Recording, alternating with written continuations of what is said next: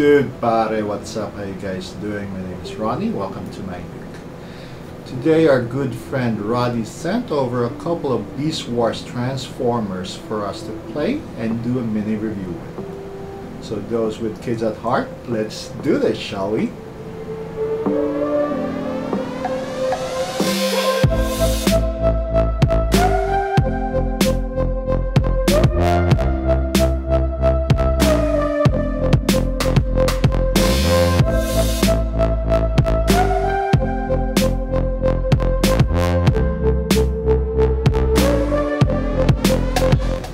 Alright, so here they are.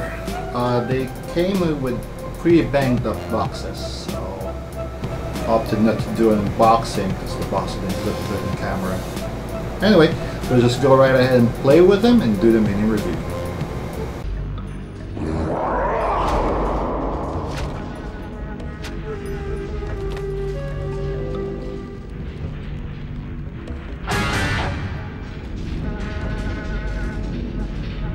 Across the galaxy, it has come to this, Optimus Primal.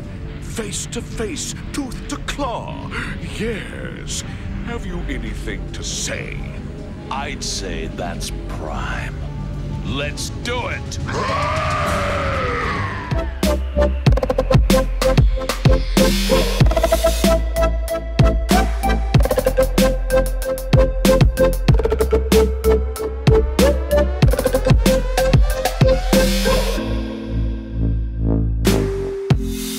So we have here Optimus Primal and Megatron, the two main characters, the protagonist and the antagonist of the series Beast Wars Transformers.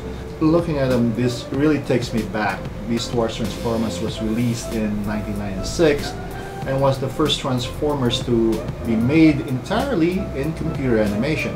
Back then, this was already revolutionary. But watching it again now, I have to say that animation did not age very well, with all those undefined polygons and non-realistic environment.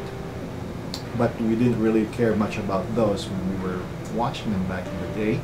This brings out those nostalgic feels. I can recall all throughout what the plot was for the entire series, but I know that somehow the Decepticons stole a ship, the Autobots gave chase, then there was a time-space warp anomaly that occurred and they were warped off to a distant time and planet. The planet was filled with raw energy. They need to have organic skin to protect them from the exposure. So much of the time they are in their animal forms. So in this case, when that happened, they refer to themselves as the Maximals or the Autobots, and the Decepticons were called the Predacons. Optimus Primal, maximize! So we're gonna start with Optimus Primal. He came in the box in his robot form. Optimus Primal took in the form of a gorilla. No, he is not Optimus Prime, but he just took the namesake. Quite accurate in terms of design. He has very limited accessories. It only comes with this 2 swords. So, yep, we'll go ahead and transform this.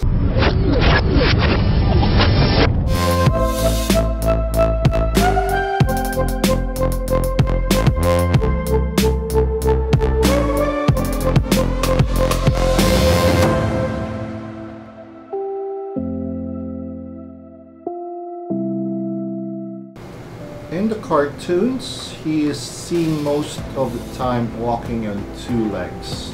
As a gorilla, you know, sometimes he can go on all 4. So the toy is designed that for you to be able to pose it as bipedal, or he can go on all 4s, like I said.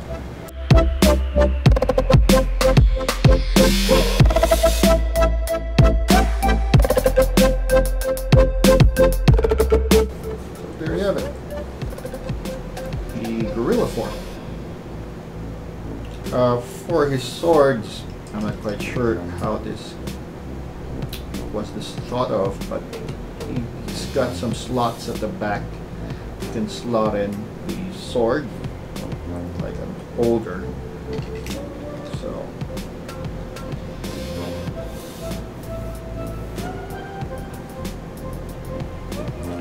So we have the gorilla form of Optimus Primal.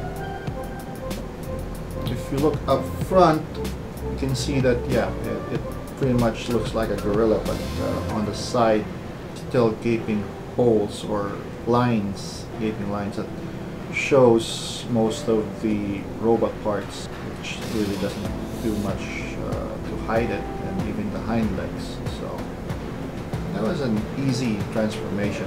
So pretty cool. Megatron, terrorize!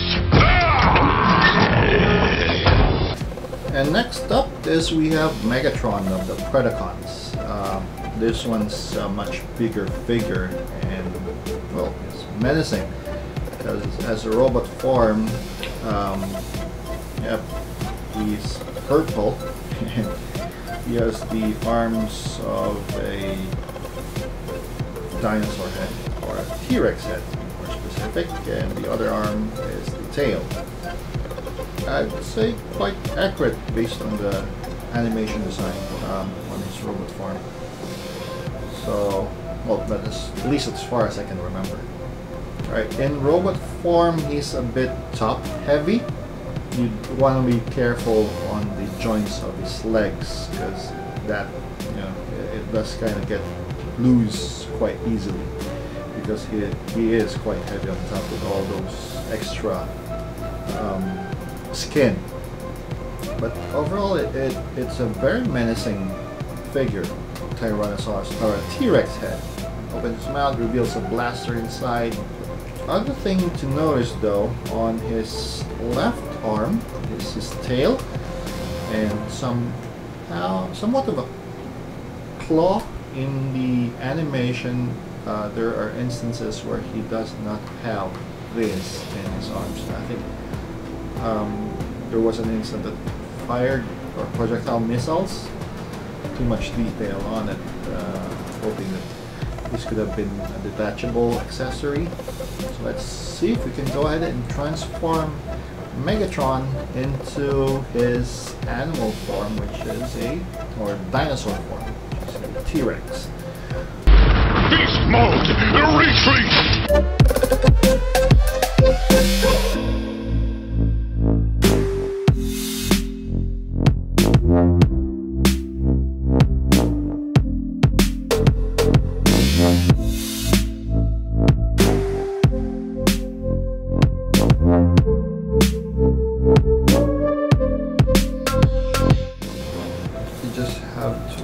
Force things into their places, which can be nerve-wracking because you don't know if parts are going to break or not. So, okay.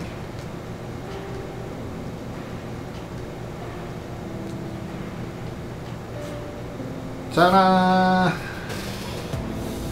Okay, so we have the T-Rex. Roar! With the transformation of Megatron from this robot form into Barney, the angry dinosaur.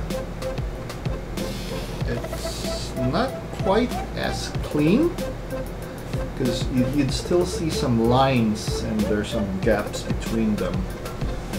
So no matter how you press on them, or well, I guess that's one disadvantage of having or leaving things as your alternative form, because dinosaurs and gorillas do not have straight edges, they have curves, and it's kind of difficult to translate that into a toy without, you know, sacrificing form with functionality. But yeah, I do like that there are still some articulation. The tail, there's 2 points in the tail that can move left from right, the half mid and the beginning of the tail Yep, with the balance, you need to find the correct position for him so that he can stand on his own. Again, he's front heavy, so you just need to position the legs or put him in a position that can make him stand. Alright.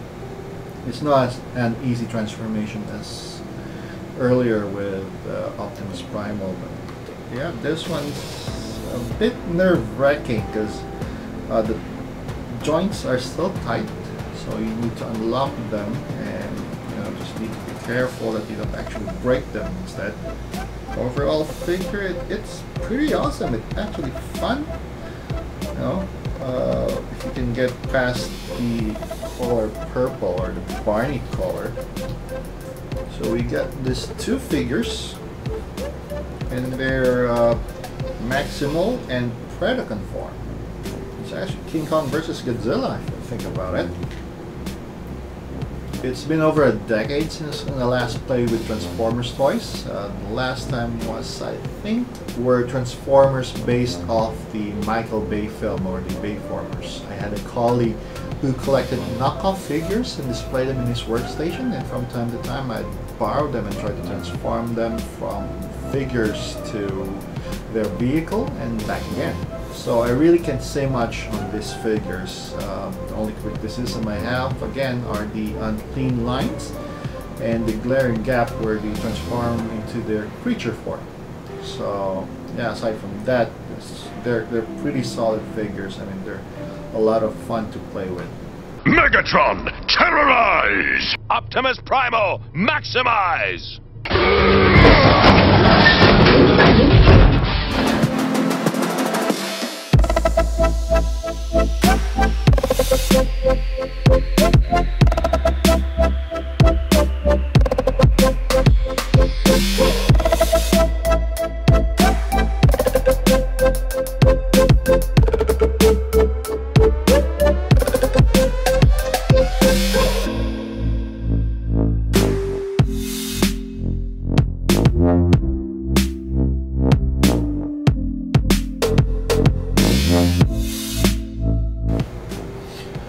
It's been a couple of months since we started this channel, and we're actually on the road to 1,000 subscribers. And to thank those who genuinely supported me and continued to support me, we're giving out a small token of thanks by raffling off this baby. It's literally this baby. It's a Funko Pop of the child Grogu from the Star Wars series The Mandalorian. So cute! So I'll be opening this to anybody with a Philippine address, and unfortunately the shipping alone would cost more than the token itself if we ship it internationally. Sorry mga dude pare, maybe we can do another one when the channel has grown more? Yeah? To join, there are 2 steps you need to go through. First, follow the Instagram page of my YouTube channel. It's going to be linked down below in the description. And second is give this video a like and then comment, and within that comment be sure to include your Instagram handle. I'll be checking to make sure you guys follow the rules, okay? I'll leave the raffle running for at least a couple of weeks, probably until the end of the month, or until we reach 1,000 subscribers, and we'll feature the winner in one of their videos by then. So thanks again for the support. And that's it for our video. I hope you guys enjoyed it as much as I did. Don't forget to give it a like, subscribe down the bottom if you still haven't, and smash that notification bell. I'll see you next time.